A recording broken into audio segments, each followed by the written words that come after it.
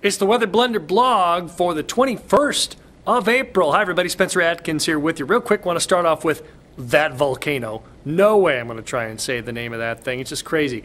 Anyhow, once again, still kind of churning out the smoke, the ash, and very interesting to see that the weather patterns obviously are influencing that. A couple of shots from NASA that I wanted to share. One of them shows you from the top down, and you can basically see here where Iceland is outlined, where the United Kingdom is outlined, and of course, yeah, all the letters and vowels and everything that you can see it spelled right there. And the ash plume, I've drawn it in the yellow line. It's kind of circulating into that area of low pressure, so it can kind of curve a little bit to the west and then back to the east. So you can get some reprieves from time to time, but man, it's still just really doing its thing over there and trying to get some flights going. Obviously, that's a situation literally in flux. I want to show you another view. This is what they call a LIDAR, L-I-D-A-R, and it's just another method of looking at the atmosphere. This is kind of like an angular side cut. You can see France in the middle, Great Britain over here on the left.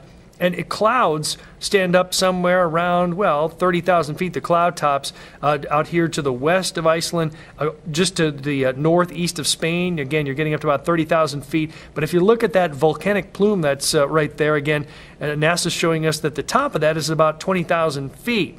So it's still kind of hugging the ground.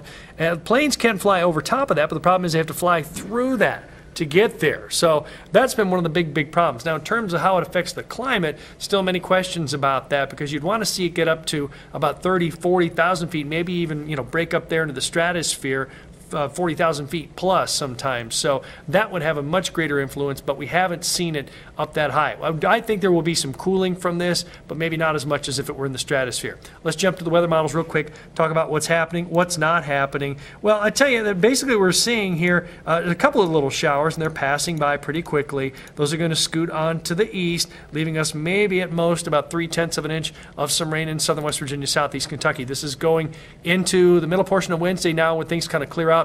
I'll just tell you that basically Wednesday into Thursday, we may see a few sprinkles Thursday afternoon. Not bad, not a bad deal. So we jump from Thursday all the way out until the next opportunity to see some rain. We're showing you the GFS model. Actually, this is Friday night into Saturday, and Saturday night things really get juicy. We have a low pressure out to the northwest of us. That's going to bring warm air advection, we call it that. Most people just call it warm air arriving.